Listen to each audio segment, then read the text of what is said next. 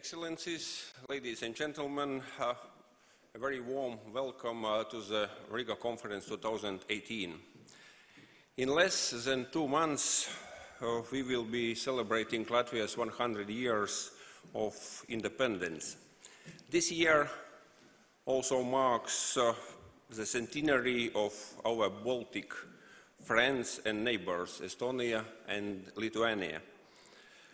At this historic moment for our countries, I want to take a short look back in history and see what we can learn. Latvia's century has not been an easy one. Independence was declared at a time when foreign troops were occupying our land. The first task of new Latvia was to liberate our country from Bolshevik and German imperialists. There were no Latvian armed forces, and in 1918 people were sick of war. Yet the cause of freedom was so strong that by 1920 a force of some 50,000 had cleared our land of enemies, and in August a peace treaty was signed with the Soviet Union.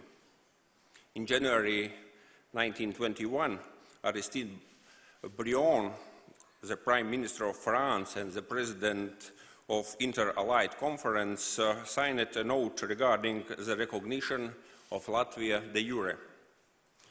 The War of Independence might have lasted much longer if not for the help of our friends.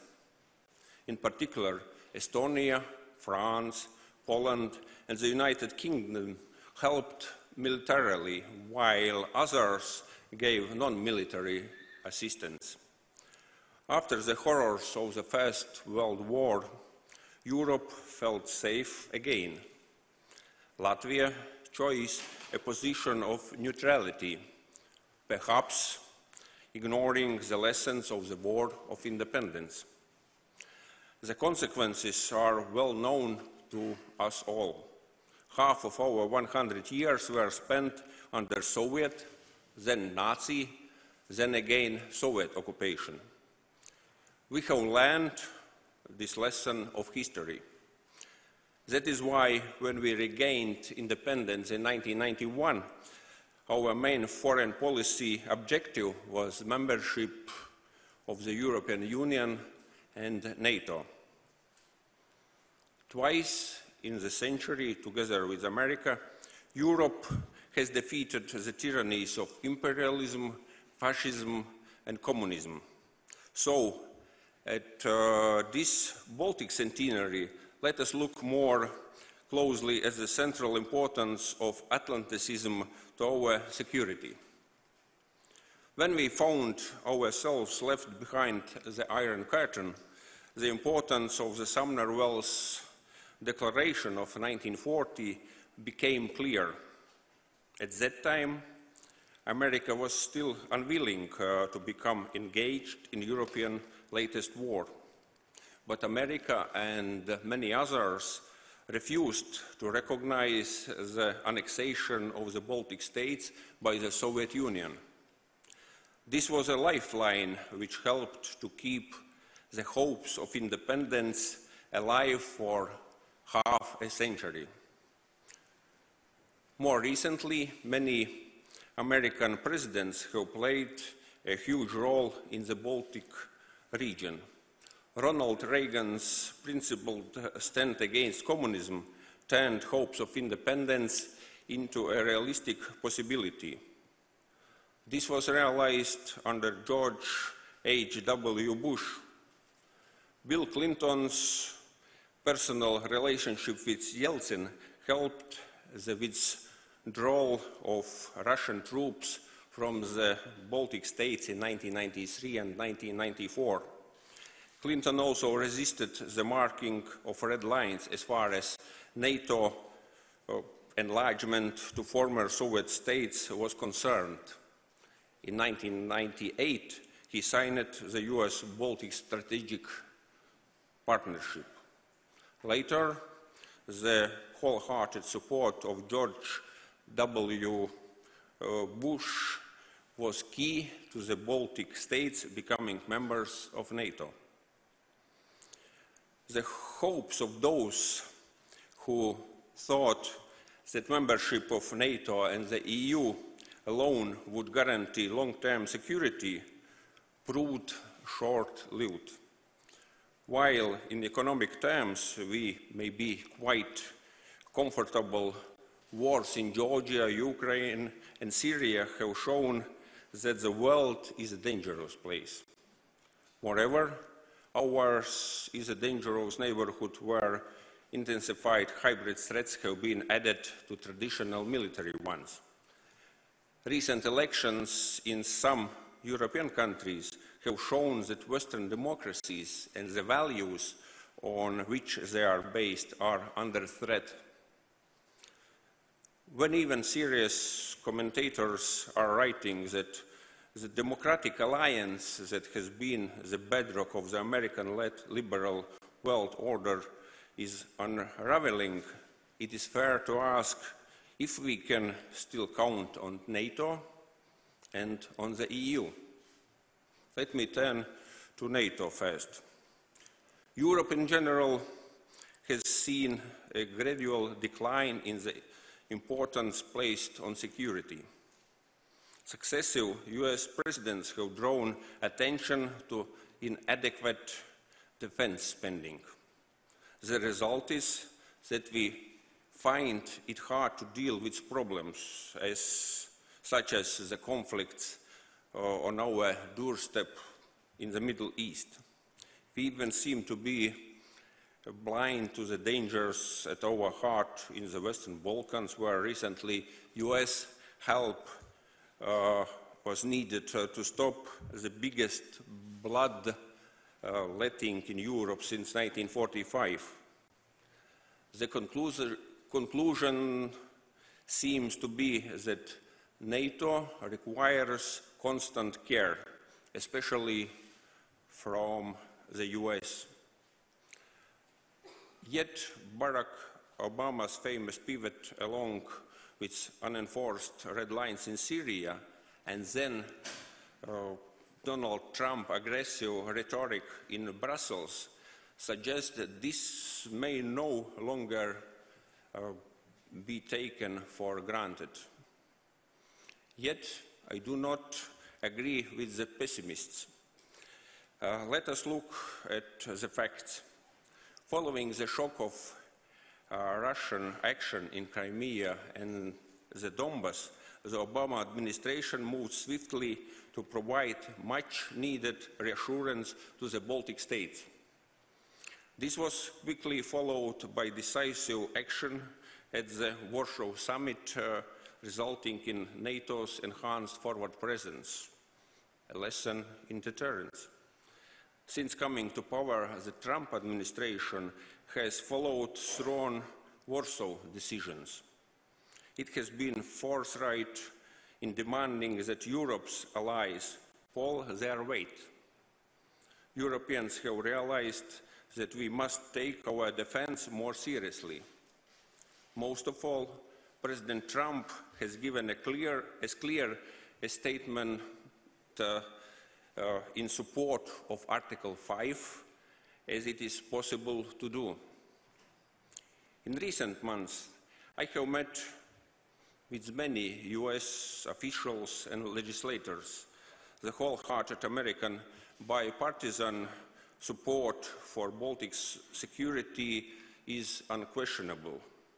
The reality is that we are now more secure than we were 2 years ago.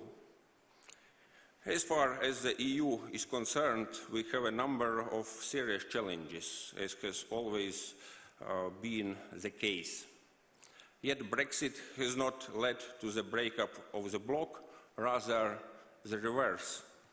Despite the rise of populist and nationalist movements, Europe remains democratic. Of course, staying together is not easy, but we have to work at it. Celebrating this Baltic century, we celebrate independence, freedom, and our common values. People often ask, what are these so-called shared Western values? Well, I have speak much about Americans, so I will end with a truly outstanding American. In his farewell to the American people, Senator John McCain wrote of his heartfelt faith in Americans. I share that faith.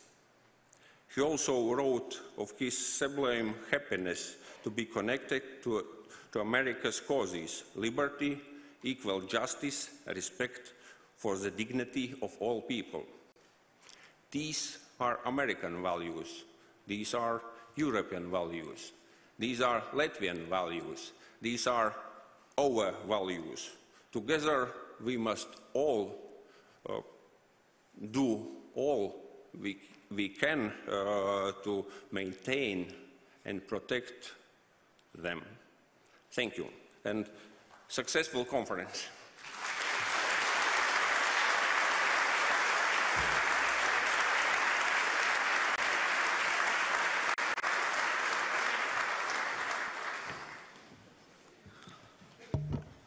Thank you, Honourable President, for your well-thought introductory remarks. With this said, we have a first panel, opening panel, wonderful panel. And let me introduce briefly our speakers today. We have Dr. Vaira Vīķe-Freiberga, whom you well know. She is a former president of Latvia and the president of Club de Madrid. We have Mr. Sven Sakov, director of International Center for Defense and Security in Estonia. We have Antoni Mazarevich, former Minister of National Defense of Poland. And we also have a, let's say, virtual speaker who appears to be Professor Timothy Garton-Ash, who unfortunately was not able to join us today, but still will have his address today. He's Professor of European Studies at the Oxford University. And most importantly, we have a distinguished moderator. We have Dr. Vita Matīs, who is visiting professor at the Riga Graduate School of Law. With this said, Dr. Vita Matīs, where you are, please welcome on the stage. Thank you. Right, right, looking at the road, right on the other side. Right.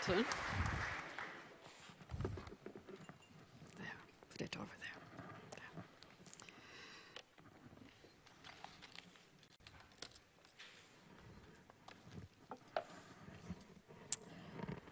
A very warm welcome to you all, ladies and gentlemen, to this first opening panel of the Riga Conference, edition 2018. It is fitting that in the year that all three Baltic states are celebrating their centenary, the Riga Conference too would be drawn to broad horizons, preferably involving the number 100.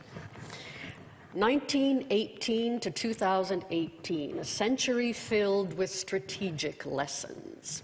Well, that's a very vast topic, and you know, 100 years filled with lessons can be intimidating for the most assiduous among us. But luckily, we have today the brilliant as ever Professor Timothy Garton-Ash, who has condensed these lessons of 100 years into three salient points, into three main lessons, to three overarching themes for both small and not so small states in Europe. So before we proceed with our panelists, please let's watch the video address by Professor Timothy Garton-Ash to the Riga Conference. Video, please. As one looks back at the last 100 years of European history, the story of Latvia and the other Baltic states is one of the most remarkable. not to have been shown on most, though not all, maps of Europe for nearly half that century, and yet to continue to exist and to come back as an independent state after the end of the Cold War. What are the strategic lessons from that experience and the experience of other small states? First of all, the absolutely central importance of political will, individual and collective. If you look at cases of attempted self-determination, which territories and peoples have succeeded and which failed, the question of will is absolutely decisive. But secondly, a strategic lesson is the one drawn by Czesław Miłosz in his great book, The Captive Mind. What most Westerners don't know, don't appreciate, is just how thin the crust of civilization is upon which we walk, how fragile is the ground of freedom, prosperity, democracy, peace. Even when things look good. Miłosz says we actually live on the edge of a cliff like Charlie Chaplin in his cabin in the gold rush. And that understanding of how close we always are to the lava of tragic experience just under the surface, former Yugoslavia, wars and genocide, Crimea, the outrageous annexation of a chunk of the territory of a neighboring sovereign state by Russia, something we thought we would not see again in Europe, what's happening still in eastern Ukraine. All of that tells us the lesson of fragility. And that leads to the third great strategic lesson of the 20th century from the experience of small states and indeed some slightly larger ones like Poland. If we don't hang together, we will hang separately. And that hanging together has at least two crucial dimensions. The first is, of course, the West. Today, because of Donald Trump, because of what's happening in American politics, there's a lot of talk about European independence, or what in German might be called die Selbstbehauptung Europas. Well, I think we Europeans need to do a great deal more for our own security, but we should never nourish the illusion that we can do it all ourselves, that faced with powers like Russia, or indeed China and other great powers around the world, we need the transatlantic relationship with North America, the United States, but also Canada, more than ever. And secondly, the European Union. I'm afraid we are now in a phase of what could accurately be called European disintegration, of which Brexit is a particularly shocking example. Now, I still hope that Brexit can actually be averted, and there is still a chance of that. The least worst solution now would, of course, be for Britain to stay in the European Union.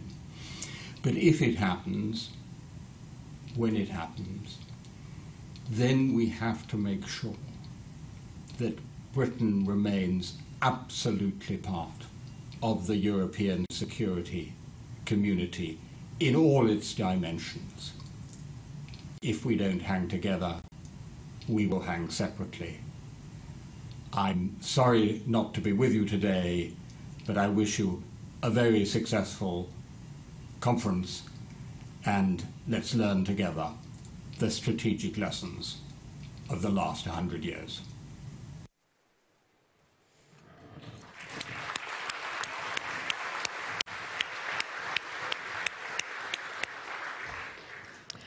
So as we see, Professor Ash has pithily summarized the strategic lessons of the past 100 years in 3 points.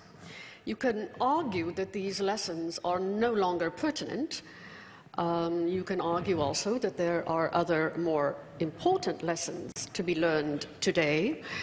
You can also argue that these lessons that he just elucidated, that they have all been forgotten and urgently need to be reviewed. But I and we here on the panel will follow the path put forth by Professor Ash. Firstly, the lesson of political will, both individual and collective. In 1918, in 1991, in the years leading up to membership in NATO and EU, one could see in this region a very, very strong political will. But then the question becomes, after regaining independence and becoming members of all these adult, correct organizations, has the region and the West in general lost its political will? Second point of Professor Ash, the lesson of fragility. If you noticed, he used the example of Miłosz's book, The Captive Mind. But don't forget, The Captive Mind was written in 1952. And then, yes, perhaps Eastern Europeans were much more aware of the fragility and how thin this crust of civilization is than Westerners. But that same Miłosz, in the early 1990s, said something quite different. He said that he no longer saw signs of the awareness that suffering should bring among his compatriots. So one could ask today, are Eastern Europeans just as complacent and unawares as everyone else? Have they lost the sense of the fragility of their situation? And lastly, if we don't hang together, we will hang separately. The hanging together, of course, having two crucial dimensions, the dimension of the West and the Transatlantic Alliance and the European Union. Just so we all recall, here in Latvia, this hanging separately or trying it out alone, thinking that one could be quite well with the path of neutrality and unalignment, in 1939 and 1940, that didn't end quite so well. And similar voices today are saying that, yes, we can go at it alone, no problem whatsoever. And the same voices are saying that, or suggesting that we are hanging out with the wrong crowd, which could lead to a variation on Benjamin Franklin's famous dictum that if you hang out with the wrong crowd, you can also hang separately. So, to discuss these three lessons and how applicable or not applicable they are to the situation today, and for the next 100 years, we have three very esteemed panelists. Mr. VÄJONIS already introduced them slightly. We have Dr. VÄJONIS, who was Latvia's leader at the beginning of the 21st century from 1999 to 2007 and is currently the president of the Club of Madrid. Mr. Antoni Macerevich, here next to me, who's currently, the deputy chairman of the Law and Justice Party, the largest party in the Polish parliament, if I'm not mistaken. And is a legendary figure in the anti-communist resistance in Poland from the 1970s and 80s, and Mr. Sven Sakov, currently the director of the International Center for Defense and Security in Tallinn, Estonia, a foreign affairs and defense think tank. Before that, he had an illustrious career specializing in defense and security issues, including leadership of the NATO Cooperative Cyber Defense Center of Excellence, which will lead us very naturally into a very good question, which is, cyber threats didn't exist 100 or 50 years ago. So all these lessons put forth by Professor Ash, are they applicable to our situation today, or are there completely new dangers that we had no inkling of in the past 100 years that we will be faced with in the next 100 years? So, one question to all three of our panelists, coming from Professor Asher's 3 points. Which of the 3 lessons outlined by Professor Ash seems particularly important for our time? And is it a lesson we have truly learned, or does it need to be relearned? Or perhaps there's another lesson that is much more important than the 3 outlined by Professor Ash. Please, President Freiberger, your thoughts on this issue. Thank you, Madam Chairman. Mr. President, Excellencies, ladies and gentlemen, I very much enjoyed our friend Timothy Garton Ash's summary of lessons to be learned, but I would not wish us to limit ourselves to just 3 among the myriad possible conclusions to be drawn from the past. First of all, I do believe we can learn from history, but not in the same way as we learn our multiplication tables.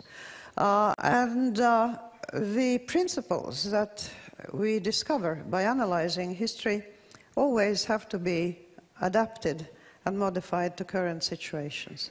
So my lesson from the past period, whether the past 100 years or any other epoch in history, would be that human beings have certain windows of opportunity to change history if they are ready for it.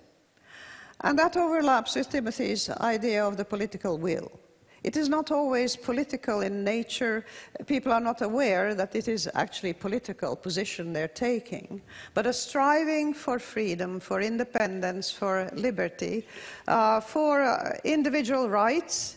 That striving has to be there not just in a few enlightened hearts and minds, but in a critical mass of any given population that sees the current situation as unacceptable, who desires something better, not necessarily clearly outlined exactly what it is going to be, but in a case of sovereignty and independence, the picture is clear enough of what you want, and then seizes the opportunities as they arise.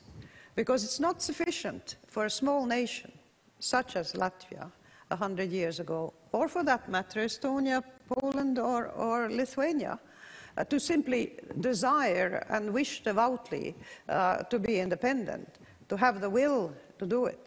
You have to have the ability to do it. And this ability came for many, including Austria for that matter, to change its system from a monarchical imperial one to a republic at the end of the First World War, when we saw the collapse of a number of empires, the Tsarist Empire, the Prussian Empire, the Ottoman Empire, the Austro-Hungarian Empire, and that was the moment when 10 nations, as a matter of fact, not just these of Eastern Europe, but also of Central Europe, took the opportunity, and they took the opportunity to put their hands to the wheel of history and to change the map of Europe, to make it different from what it was before. The fact that it only lasted 20 years until the next war came along was not really of their doing. And this is the problem of small nations being, if you like, the objects rather than the subjects of history, or the other way around, depending on your philosophical bent. A small nation cannot always determine the events that happen in the world. They have to adjust to them, they have to adapt to them. One of the mistakes I think that a nation like Latvia made in that interwar period when it was independent is to hope that by remaining neutral, its neighbors would leave it alone. That its goodwill and its friendliness, both east and west, its unwillingness to get involved in any kinds of neighborhood quarrels would keep it safe, and that its borders and sovereignty would be respected. Well, they were not. They were already breached by the secret pact between Molotov and Ribbentrop, to which our colleague here said he would be returning later on. They were breached by the territorial desires of Nazi Germany and those of the Soviet Union. And then the ensuing half a century of oppression was one where, when Miloš says that the Eastern Europeans, having suffered so much, should have been able to be sort of inoculated against all the idiocies coming from the West, and to somehow become better than the Western Europeans had ever been under their system.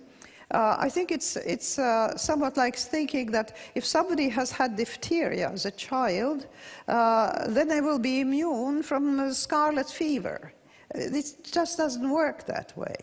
If you live 50 years under an idiotic system like the communist system and you suffer all its consequences, when faced with all the advantages and the idiocies of the Western system, of course, you cannot start cherry picking and simply saying, oh, we will take this aspect of the free market and refuse another one, or we will take this aspect of our security and not another one. I think the only reasonable choice for Eastern Europe was the choices that actually were made. I am very glad to have participated in it. I am jolly glad that my country is now part of the European Union, and never mind what the Brits decide. That's their life and their problem. But we, I think, our place is in the European Union. Our place is under the NATO umbrella, and we are most grateful for the support, wavering as it may be at times, of our neighbours and those across the sea as well. One thing I may wish for is more solidarity and cooperation among ourselves within the European Union, or within NATO for that matter. And I just yesterday heard the news of a person I've known as a great manager and a person of great integrity resigning from the Rail Baltic project because she feels that the three Baltic nations are unable to have sufficient economic will to work together on a project that Europe is supporting and that would be to the benefit of all. That sort of tendency to infantile selfishness and self-centeredness, the inability to look beyond one's borders to the common good, that is a serious danger that Europe has, and that is a danger I think that the Brits are suffering from. I think that President Trump has been bitten by that bug as well. But we can always hope, and I always think about President Trump, that his really good quality is that he keeps changing his mind. So whatever he says in the morning, you can always hope that he will say something better in the evening. Thank you.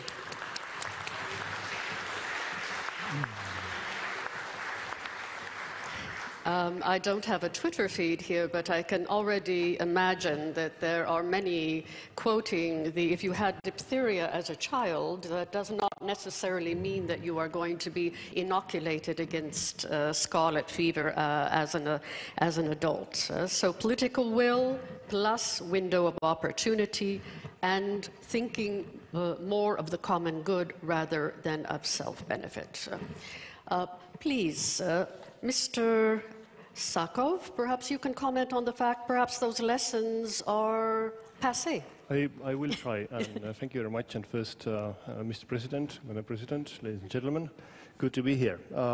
First, in very general sense about the three lessons, and I think it's actually one lesson, and it is because of the crust is very thin, we need to have a will individually and collectively. And basically, you know, the famous saying by Benjamin Franklin, we hang together, we hang separately, is, of course, even more relevant for smaller countries, which are very exposed to the history. I will provide maybe some more food for thought on the same theme, which is, you know, basically how can small nations survive?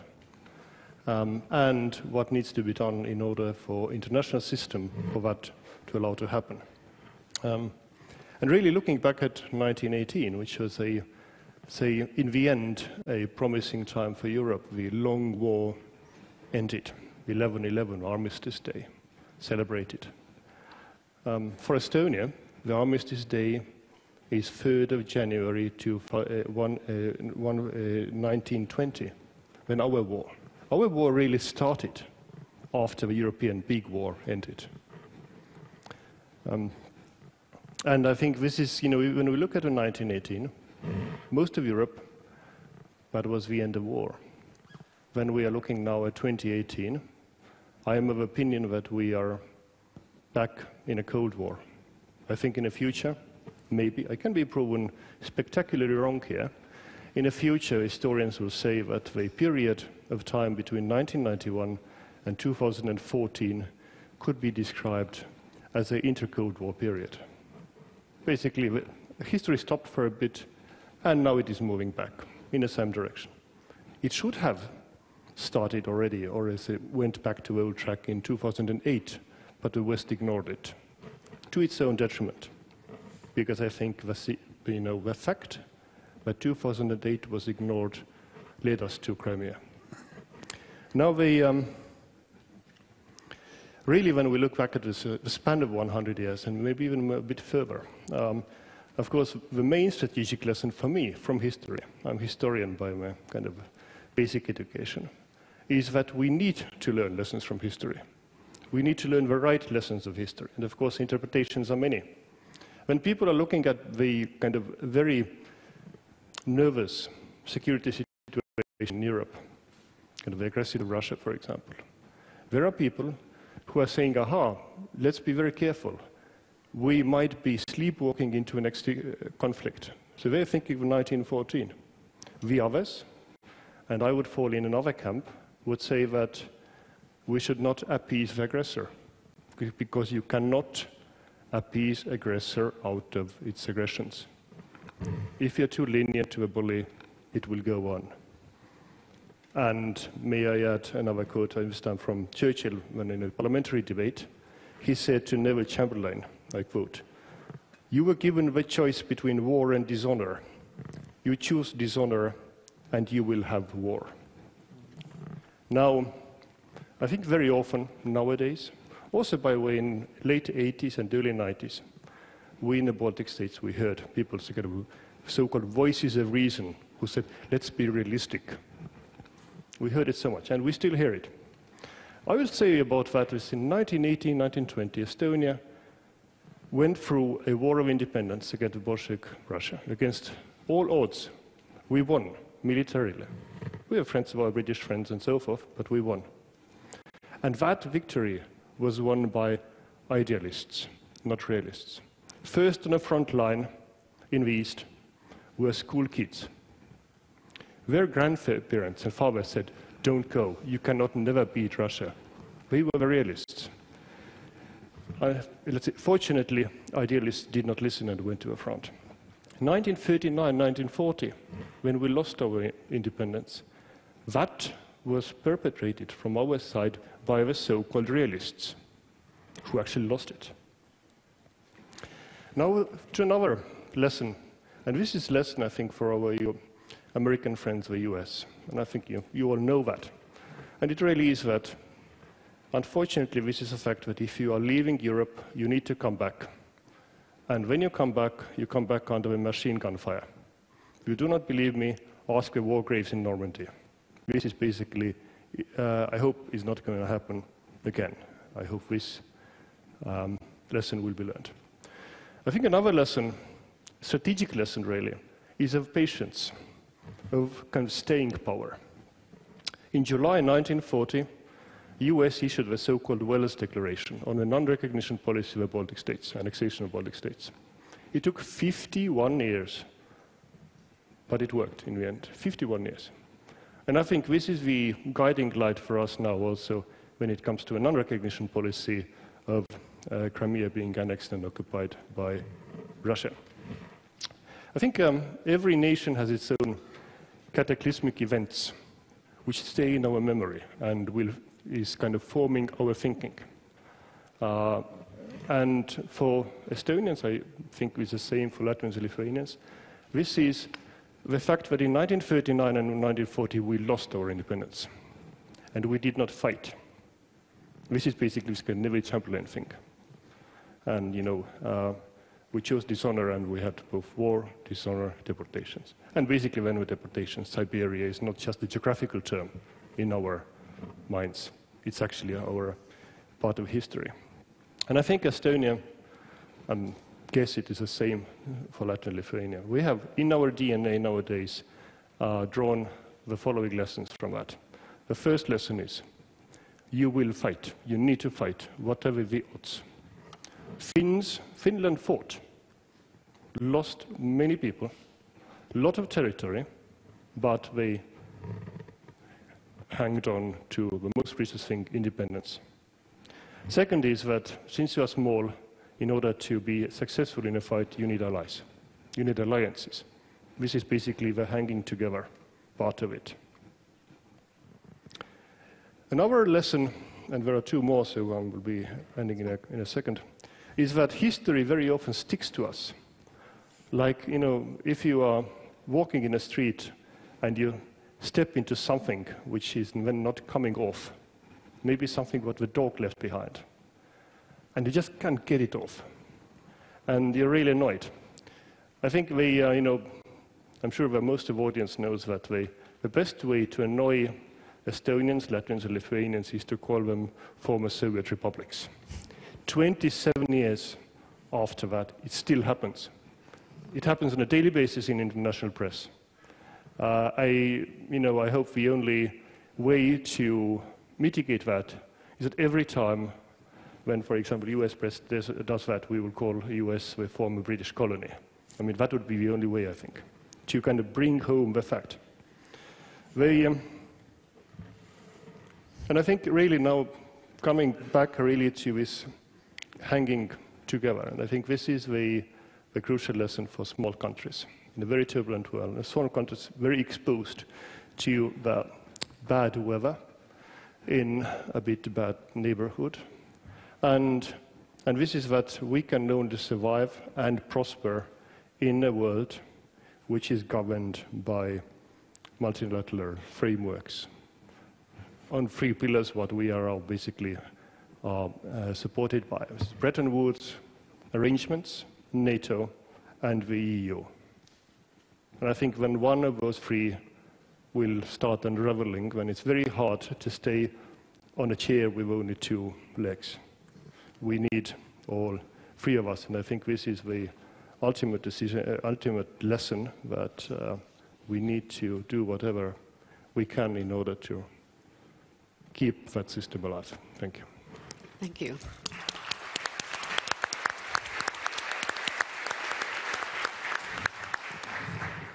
So Mr. Sakov has added patience.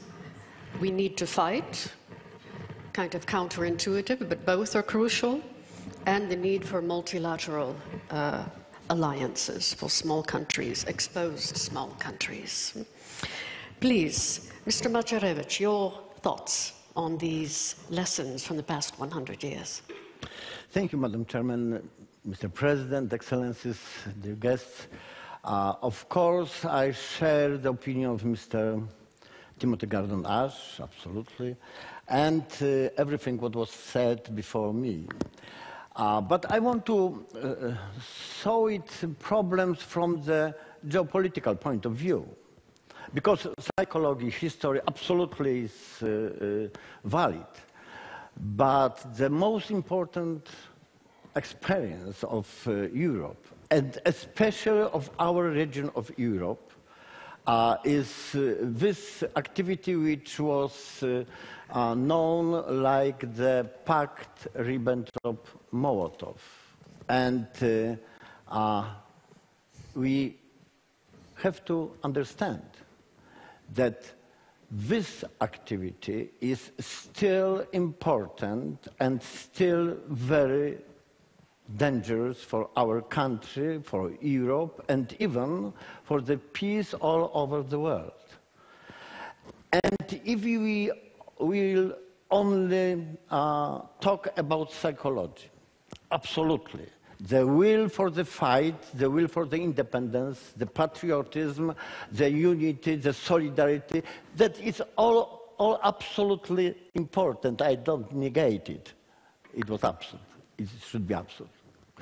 but we have to see what is going on in geopolitical.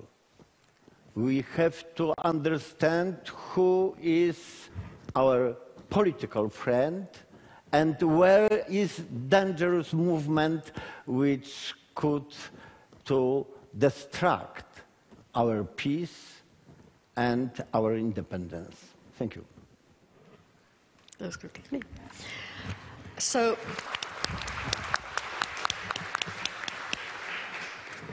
what would you say is the lesson of the Molotov-Ribbentrop Pact? You pointed to it as an example, but what is the overarching lesson that we need to learn from it?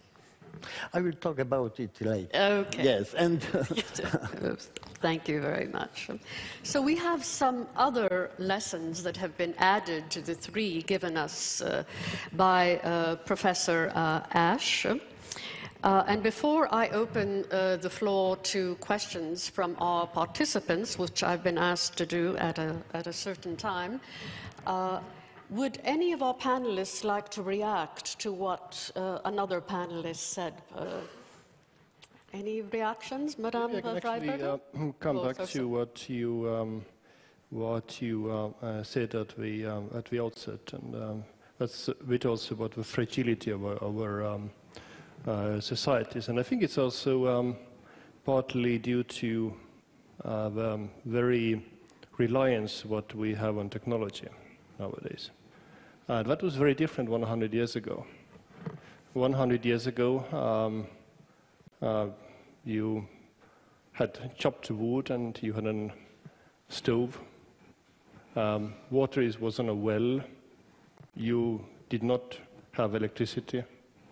So if electricity went off, you did not notice, and so forth. I think nowadays, of course, you can imagine that if electricity goes off in a major city in Europe, what will happen? And how quickly the very law-abiding citizens of that city will start looting because their kids are hungry. And of course, that can happen through different means. It can be some natural cause, but it can be also, for example, a cyber attack. And I think this is basically something which adds to this fragility that a good professor from Oxford was talking about even more. Good word. Madame Draper, is it? I think the invocation of the Molotov-Ribbentrop Pact is important in the sense that it has quite a number of conclusions we might draw from it. There you had two tyrants whom Europe likes to remember as being on two opposite sides. And I remember the celebrations of 60 years of the end of the Second World War, where the victory of Russia over fascism was celebrated. But this was a pact between communism and Nazism, a pact where they decided on dividing up the rest of Europe. Now, both of them were bloody tyrants, and both of them had territorial expansionist ideas, and both of them intended to break the pact. But I think the temptation to engage in these conciliatory moves, whether truly genuine, as hopefully currently European and our allies' intentions are, or deliberately actually mendacious and false, the result remains that sort of accommodating and trying to appease your opponent never works. I quite agree with my co-panelist in that regard. Appeasement is an extremely dangerous game. It creates an illusion of having solved a problem. If we're nice to a potential threat, he will be, or it will be nice to us. It won't. People and nations for whom being nice and accommodating me is a sign of weakness and stupidity are only going to take advantage of it. So I think it's extremely important that we always remain aware of the dangers surrounding us. We cannot slip into the sort of complacency and somnolent self-satisfaction that Gibbon, in his description of the fall of the Roman Empire, said that the Romans had lost that healthy vim and vigor of the Republican era and so on. I think, yes, prosperity, lasting prosperity, increasing comforts compared to 100 years ago tends to make people complacent. But yes, indeed, I agree with Timothy there. The veneer, or with Miloš, if you like, the veneer of civilization is thin. It's thin in the East, in the West, in the South, and in the North. Human nature being what it is, the dangers that may assail us from any part of any direction of a compass are present there. So one has to have solid foundations for one's nationhood, for one's alliances, for one's economy. One cannot afford to be self-satisfied, somnolent, and complacent. You might say it's fatiguing, but stress is fatiguing too, and stress leads to exhaustion, whereas awareness leads to safety and protection. Thank you. Anyone want to add to that? Thank you for this very eloquent answer to the question of what is the lesson of the Molotov-Ribbentrop Pact, and the comment that the crust of civilization is thin, be it in the West, the East, the North, or the South. For the audience now, implication of Mr. Ash and others is that those who don't remember history are forced to repeat it. It's the famous quote by, I think it was Santayana. But there's also the flip side. You know, even those who remember their history sometimes have to repeat it as well. You know, it's not always just those who forget it. So please, what are the lessons of the past 100 years, and what are the questions that our audience would like to address to our three panelists? I'll take a couple of questions to begin with. Please, the gentleman here, here, and here. We have three in a row right here, and then I'll go to the other side. Thank you. I'm James Sher from Chatham House, soon to be a colleague as well as a friend of Sven Sakov at ICDS and the Estonian Foreign Policy Institute. I would like to come to a point that Sven made. I think one major difference between the current state of affairs and the Cold War is that the Cold War at every level was characterized by an absolute clarity of dividing lines in all spheres of politics and most spheres of economics.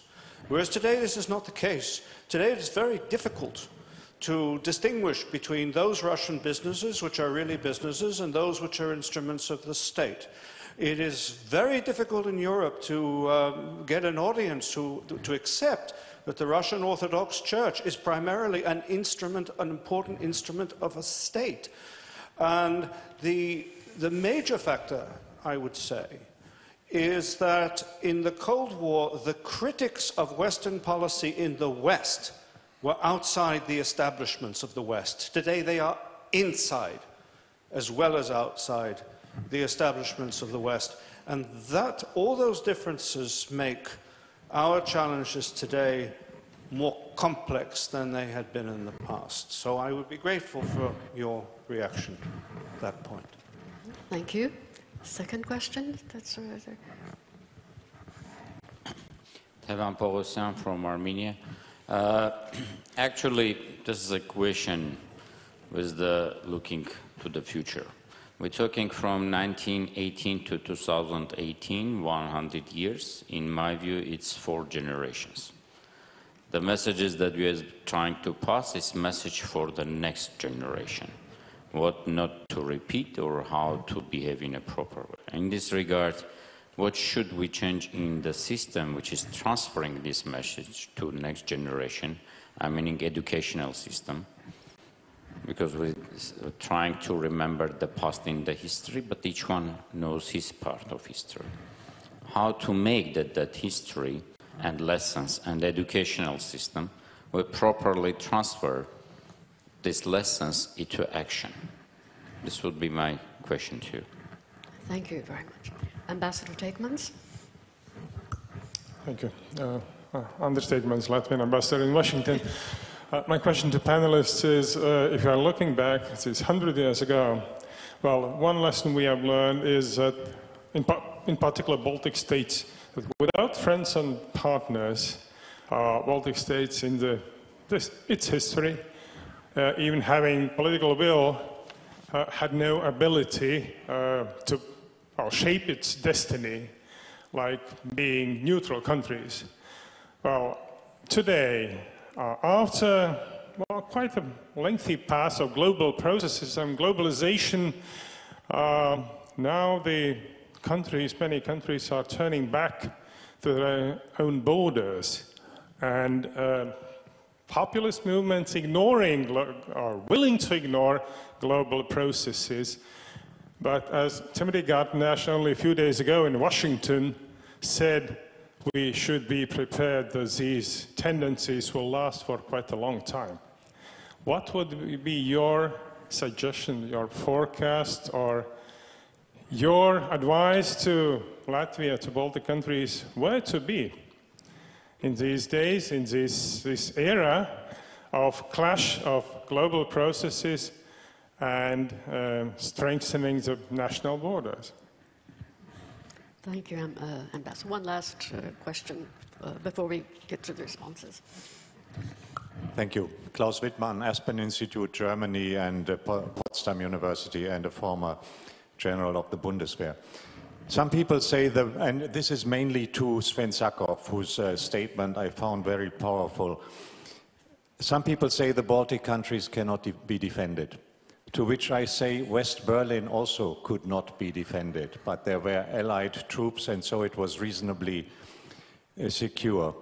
I would like to know to what extent do you think that even small multinational battalions are sufficient for deterrence, because they are meant to send out the message that an attack against one would be regarded as an attack against all? Thank you. We had two questions addressed directly to Mr. Sakov. The first concerning the differences between the Cold War and the situation today, and the last question concerning the comment that the Baltic countries, states cannot be defended. Would you care to reply to both, please? Yes, thank you. First, concerning the question by James Scherer, of course, every different manifestation of history is different, and probably this is the only quote where I find Karl Marx to be compelling, and I agree with that's the only one, is that the history tends to repeat itself first as a tragedy, then as a farce. Then as a farce. Present Cold War is different from the previous one because the rules are not that well defined, the borders are fuzzy, and of course that actually creates much more uncertainties and risks are very high. I would be really worried about something going wrong, for example, over the skies in Syria between the US and Russia, which basically can then spiral out of control. And that might have consequences far and away from Syria when this is not, if it is not handled correctly. And I think also the one difference is, as James, you alluded to, is that the West is much more divided, although it was also divided in a classical Cold War. Think back of the Reagan times at Pershing II and MX deployments to Europe, for example.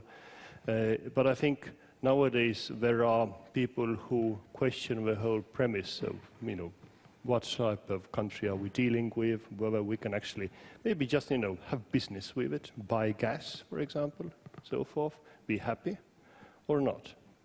So I think it is much more dangerous, and we are at a weaker position actually, which is ironic because when you look just at the economic scales, it's very different. The West is so predominant nowadays vis-à-vis Russian Federation. But in order to be effective, you need to will also to use the resources and the tools you have. And if you do not have a will, then your resources are of no avail in kind of big power competition. And then next to General Whitman's question about the small enhanced forward present tripwire force, what we have here, and whether the Baltic states are defensible. Well, I mean, in Estonia we have been trying to defend ourselves against one particular country since 1030. It was the first, I mean, historically, historians nowadays tell that the first war of independence in Estonia was from 1030 to 1061. 1030, that was Yaroslav Mudry, Yaroslav the Wise from Kiev, actually, who tried to occupy parts of Estonian territory. And that struggle we won. And the second one, in the beginning of the 13th century, we lost to Danes and the Teutonic Knights. Third War of Independence in 1918, 1920, we won. Then 39 and 40, I already said we did not fight, which was a tragedy. I mean, in essence, deterrence of NATO works in an extended way. It has a nuclear dimension. It is not just about what you have in a country. Baltic states are way too small to have everything here what needs to be in order to defend them effectively. It has to be brought from outside.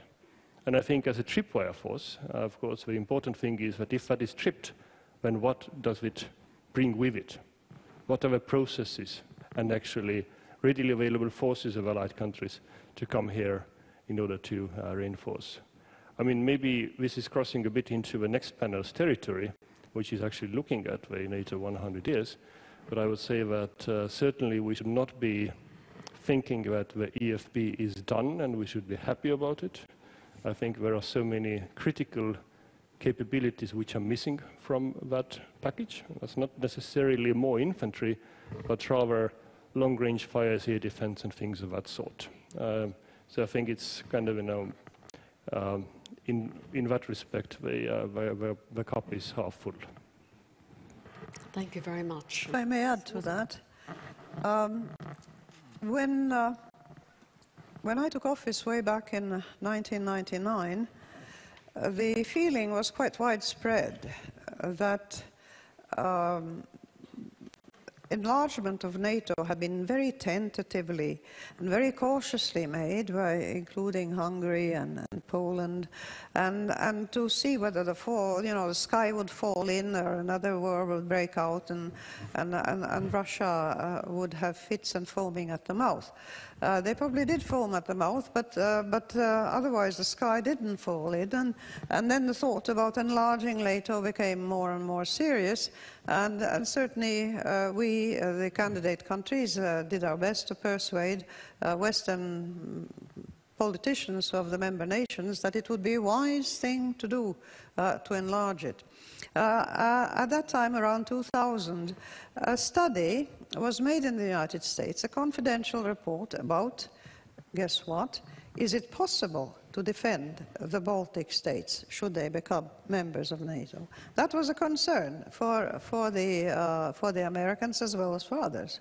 And the answer was by a retired general, and I quote him from memory, if NATO could not defend the Baltic states once they become members, then NATO is finished as an alliance, and it's no use to any of its members because of that incapacity. If it is an alliance and a military alliance that is capable of defense, of collective defense, then of course there's no question that it will be able to defend the Baltic countries. The only question is, will the rest of the partners have the political will to do so? The deterrence aspect is important. It's not important how many boots on the ground we have in the Baltic countries. Of course, the more the better, if you like, so that whoever is looking at it, in case they miss them, you know, they're more visible if there's more of them. But the point of it is, if one American citizen gets killed, or one British citizen gets killed on Latvian soil, or Estonian or Lithuanian soil, by an attack coming from Russia, then ipso facto it is a declaration of war. And that is the end of it. And it's no more a question of how many boots are here or there or elsewhere. The whole business of NATO, the whole machinery has to be set into motion. And God help us if it doesn't. Thank you very much. Would you like to? Yes, please. Continue. Please do. Okay, because I think that it's absolutely most important things in our discussion and in our situation. Of course, the NATO battalions are very, very important. It was the first step which changed the more dangerous situation which was in our region. But it was only the first step. The second step, which is before us, which we have to do, is absolutely to obtain the basis of military basis of U.S. Army in our territory. And it is the process which is now decided in this moment, in this month, and in this year.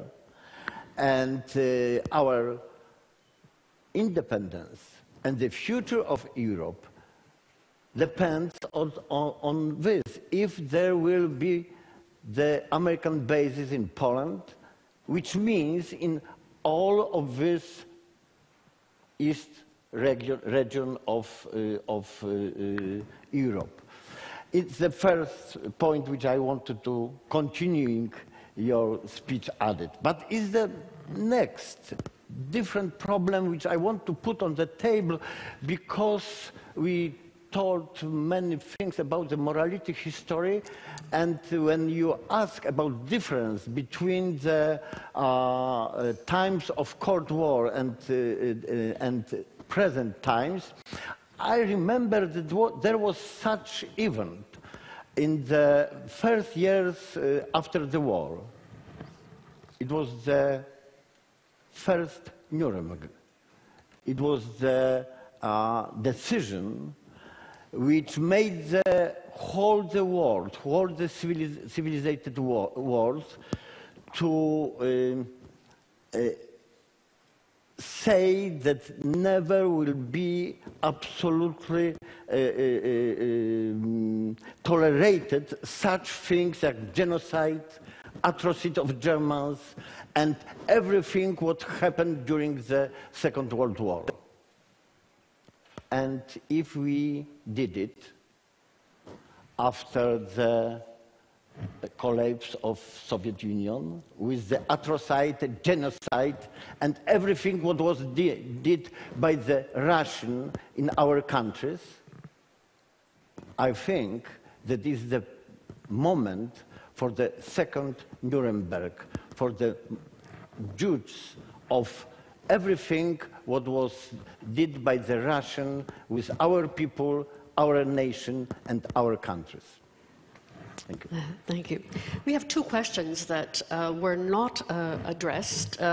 One concerning the overall clash of global tendencies, and where do the Baltics find themselves in that? And also, what special education should we give to our new young generation in order to deal with the lessons of the next 100 years? Would any of our panelists care to address one of those two questions that were asked and not answered up to now? Mr. I've been active in a body called CLIO, which is an organization where teachers of history across Europe are members.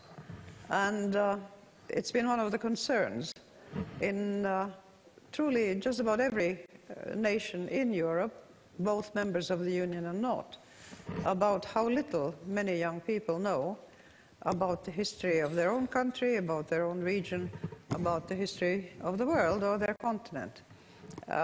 It's clear that in our modern competencies-oriented education, or an education that supposedly should prepare students for the job market, which is a fine thing, of course, to do, we should also have a basic education in a humanistic sense, and that includes one's own language, the literature of one's country, the history of one's own country, and that of Europe and ultimately of the world.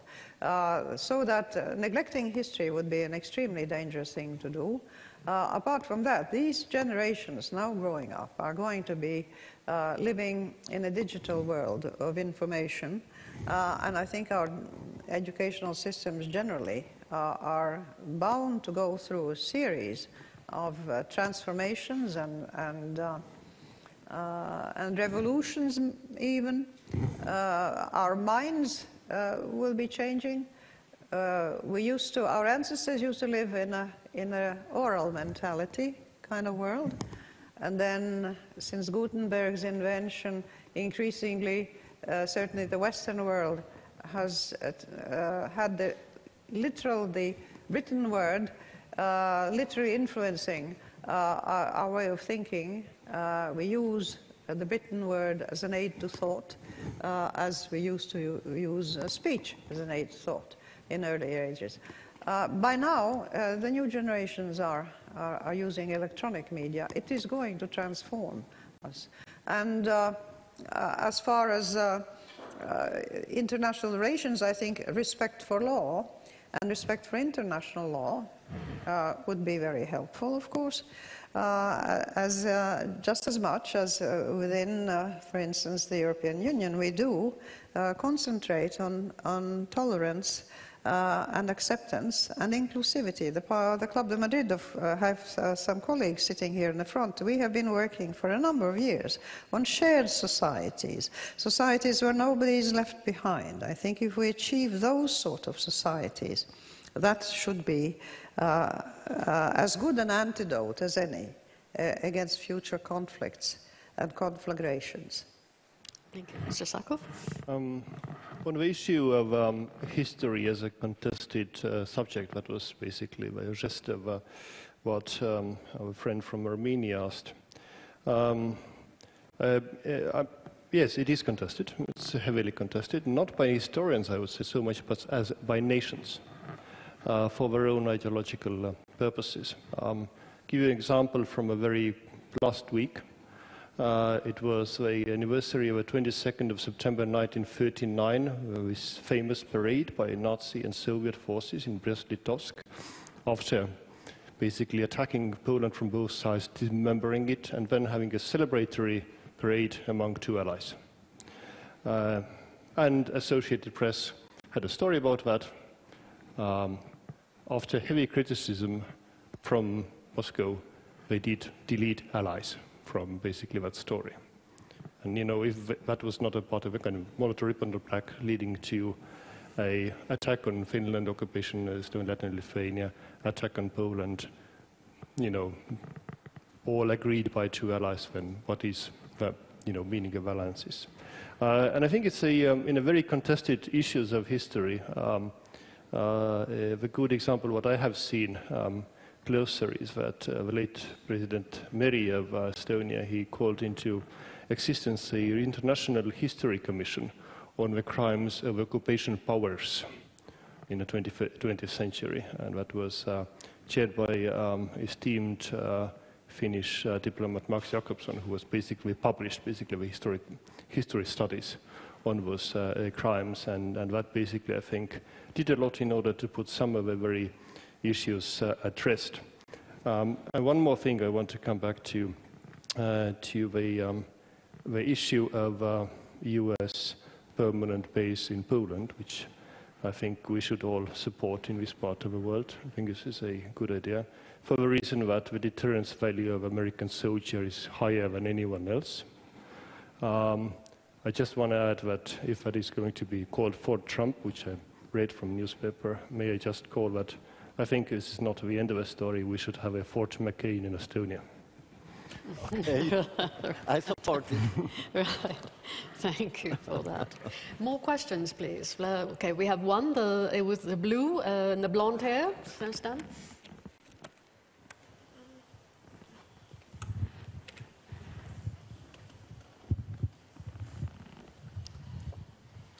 Good afternoon, everyone. My name is Rasmus Pīpite, and I'm a civic activist since I was 17. And listening to panelists, I really would like to say that one of the challenges and lessons learned, my personal lesson learned, is that shrinking space of civil society in Europe. This is really shocking how governments are actually financial-wise, legally, trying to push down the civil society of their own countries in Europe. And it's not done by some kind of external enemy. It's not done by some kind of means of arms. It's done by politicians. And so my question would be to distinguished panelists, what you would suggest to civil society to do, what means they should take and use to widen this civil society space. And also, I'm mom of 3 children. What should I teach them now about civil society and how it is able to sustain itself in democratic environments? Thank you, Ms. Pīpeke. Another question? We have way in the back there, and then in the front with the hat here. And Mr. Kalniņš over there. So we have 4 there. Carmen Rășnoveanu, Institute for Political Studies, Ministry of National Defense, Romania. My question concerns Russia. Well, the main tendency nowadays is to look at Russia as the main threat, yes, against the international liberal order. At the same time, there are countries, both NATO and the EU, which are rather eager to accommodate Russia. So my question is, how should we look at Russia? Talking, of course, about lessons of history, like a threat, like a challenge, or like a cooperative partner, which is important in order to build a more stable security European order. Thank you. Thank you. The gentleman, and then Mr. Kalniņš. Bismillahirrahmanirrahim. Assalamu alaikum and good afternoon, everyone. I am Rahim and I am from Pakistan. Since the discussion is much more focusing the previous 100 years, I would like to ask a couple of questions from the panelists that besides what's happened after the World War I and World War II, and of course the humans have made a lot of technologies, and we have like now in the coming 100 years we'll be having like countries with nuclear weapons and everything. So how do you see the role of international relationists in a general perspective of saving the world from wars and bringing the peace which could like remain for a longer period of time? And secondly, how do you see the role of international relationists in keeping the world safe from wars? Particularly in a situation that do we have any international agenda for the coming 100 years that we could see that we have this particular program which could save, or an idea, the world from another war which could be more disastrous than what we have seen in the previous 100 years? I thank you all. Thank you. And Mr. Kalniņš.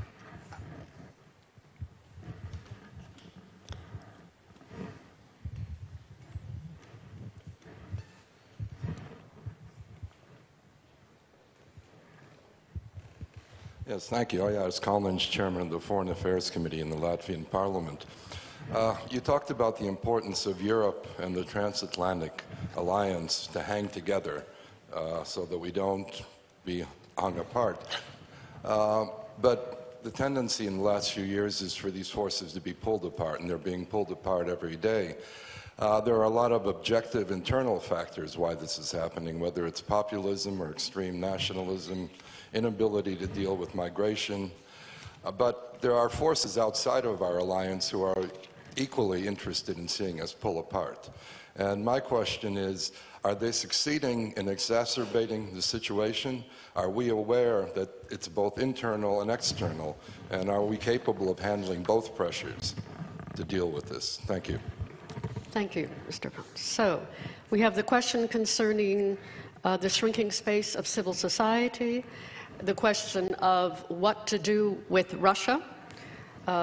Third question, well, this more pertains to the next panel, what to do in the next 100 years, and how to survive both external and internal pressures for the disintegration of multilateral organizations. Would anybody like to go first with any of these 4 questions? Civil society, shall I Yes, please. Europe and the Western world generally have, I would say over the last 100 years, increasingly relied on the input of non-governmental bodies into the machinery of government, so that in between the periods of official voting, when people vote for their official representatives in their parliaments and through them their governments, there is a way of expressing collective will on various specific questions. I am not aware that in Europe there is anything resembling an official antagonism to civil society. I spent much of my life in Canada and worked in many bodies that were, I suppose we didn't call it civil society, we called them voluntary organizations and voluntary bodies. And this is by definition how I understand it, is that government has a series of the executive branch and ministries that have various resources and programs that they carry out theoretically according to the will of the people expressed in the last elections. Everything else in between is a voluntary movement by citizens, and unless it is a totalitarian system, which I don't believe we have anywhere in the European Union, then we do not have any repressions against activities, the freedom of speech, the freedom of expression, the freedom of organization, the freedom of devoting money to causes that you support, so that, frankly, I'd be open to hearing clearly what the problem is. I'd like to just say 2 words about what attitude we should take towards Russia. I believe that when the Soviet Union collapsed, the whole world, not just Mr. Fukuyama, thought that things had changed. And of course everybody was thrilled at the idea that here was a country that would at last be open to democratic developments, that it would prosper, that it would be a good partner. And then slowly we started getting signals that our perception and our desire was one thing, but their goals and aims and their own perception of themselves play a crucial role. So that in our attitudes to Russia, it's not sufficient to have goodwill on our part, which I'm sure we all do, but it's also necessary to watch whether that goodwill is shared. It does take 2 to tango. Yes. Yes. Maybe I will continue from Madam President ended, and this is also a bit in the direction of answering a question from our Romanian colleague. Recently, the President Clinton's presidential library has been put online, all the meeting memos between Clinton and Yeltsin. We haven't looked at that. I strongly recommend it. It's very interesting reading. By the way, it proves very clearly that the West was trying everything at its disposal in order to accommodate Russia, to help Russia in the 1990s. It was basically bending backward in trying to ensure that Russia will be a successful democratic nation. Well, of course, history turned out differently. You know, how to perceive Russia. I think this is a, we can perceive it either as it is, and yes, we saw people in the West who would rather exchange their principles for cash or gas. But when you look basically just in the last 10 years, 2008 aggression against Georgia, 2014 annexation of Crimea, and still ongoing war in Ukraine, 10,000 people dead. By the way, I don't buy those people who say that, you know, but it has been a, you know, a failure by Russia. In a way, yes. Putin has done more nation building in Ukraine than anyone else in history. But I think if you would ask the relatives of what 10,000 people did in Ukraine, whether, you know, we have been actually that, you know, masterful strategically on the Western side, I don't think they would agree. Going on in 2015, you know, interference in the Syrian war, propping up a murderous dictator who is gassing his own people. 2016, interference in US elections. 2018, using chemical agents on the territory of EU and NATO nation. And if that is not a kind of pattern of aggressive behavior, then what is it? But I think really the question is in a economic self-interest of some groups and people in Europe, unfortunately. Regarding the question from our friend from Pakistan on a future rule-based system in international relations and let's say also international law, I think you have to have two things. You have to have rules and international law on one side, then actually political will to uphold it, to underwrite it. And if you don't have that will, then things unravel. I think one specific moment in history in the last 10 years was really, really unfortunate. And I think we are still seeing the fruits of that. And that was in August 2013, when President Obama, despite having drawn a very clear red line that if chemical weapons will be used in Syria, US will act in order to uphold the CWC Convention. And when it came into being, and in East Ghouta, thousands of people were killed by gas, US did not act. And I think that basically we still feel it. We feel it especially in this part of Europe, because in the end, Article 5 of NATO is also a red line, which needs to be, basically, and the deterrence is in the mind of another side. And if this other side starts thinking that maybe you are not carrying it through and carrying it out, or you're not ready to fight for that, then they might do a very tragic miscalculation and basically do maybe something what we will all regret in the future. So it's not just rules-based, but it's also will to underwrite it. Thank you very much. Okay, two short points which want to add to this what was said, because absolutely I agreed with both of you. You asked about how you have to see the Russia.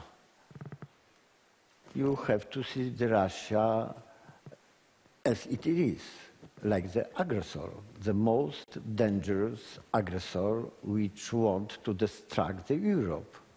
And everything what was said about the Ukraine here, we have to repeat it. We have to showing it once more and once more. We have to wait that Russia will come to the Riga, to the Warsaw, to the Vilnius and so on. If we will not react on this aggression, if we will think, maybe it is something else, maybe we have to change our position and so on, we will meet them in our cities. That's absolutely obvious. And second problem, Miss asked what she have to say to their children about the civil societies. You have to say that without the independence, there not exist civil societies. First, you have the independence, and secondly, you have to build the civil societies. Thank you. Mr. Macierewicz, would you like to address the question of the chairman of the Latvian Foreign Affairs Committee in Latvian Parliament concerning how to resist the pressures, both internal and external, that are leading to a certain disintegration of the multilateral organizations that tend to protect small states? It depends what you are thinking about the role of this international organizations, because you have to think to understand that there are such international organizations which help to fight and to fight with our enemies, and there are such international organizations which help our enemies to fight with our independence. And everything is the consequences of this diversification. Thank you. Okay, thank you. Do we have time for another round of questions or not? Yes? No. Okay. The chairman of the conference has just informed me that unfortunately we don't have time for any more questions, so I would just like to say that first of all, a huge round of applause to all three panelists.